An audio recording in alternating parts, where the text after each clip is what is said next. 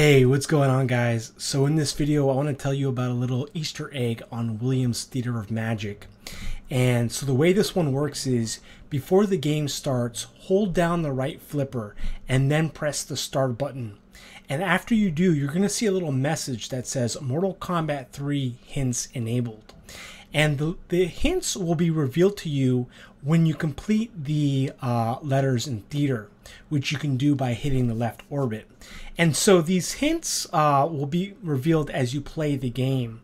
I haven't seen all the hints, but basically what you'll see is different symbols like Raiden or the number 3 or Shao Kahn. And you can use these codes on the Mortal Kombat 3 game. I think the arcade versions and the console ports, I think they would work on them. What these codes would enable players to do is that they could use them to unlock different characters, alternate costumes, different special moves, and that was something that a lot of Mortal Kombat players really enjoyed, that kind of the secrets and the hidden Easter eggs in that game itself. Because if you're a fan of Mortal Kombat, of the earlier games, you'll know that the game itself also has a lot of secrets.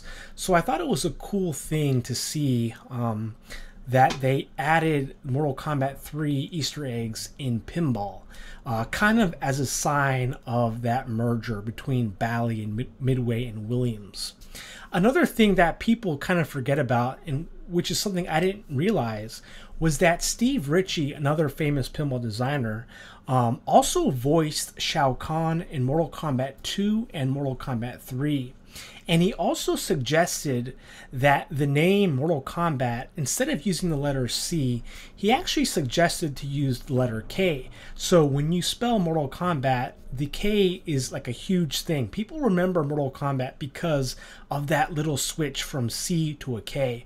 And so that's one of the coolest things about this Bally Midway merger, is that if you're a fan of pinball and Mortal Kombat, you get the best of both worlds, because also when you play some of these earlier 90s machines, you'll hear a lot of the same music and sound effects and sound bites between these machines and the Mortal Kombat games. So hope you enjoyed. Till next time, I'll catch you guys later.